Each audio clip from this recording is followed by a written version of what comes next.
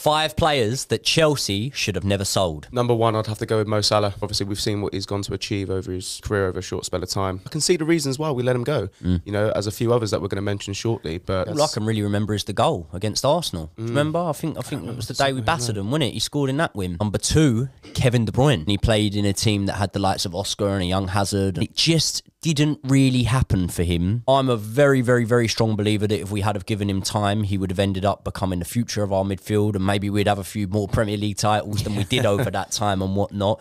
Unfortunately, he went to City, and the rest was pretty much history. Number 3 on the list would be Tammy Abraham. I think he was very underrated at Chelsea. I just think we could have given him a lot more time. Tuchel never fancied him. He never liked him. Why? For some, I have no idea. With Chelsea, one of our main issues is clinical finishing, scoring goals. Number 4, I'll go with Arjen Robben. Barring injuries, there was a time when Robben was up there in the top 5 players in the world.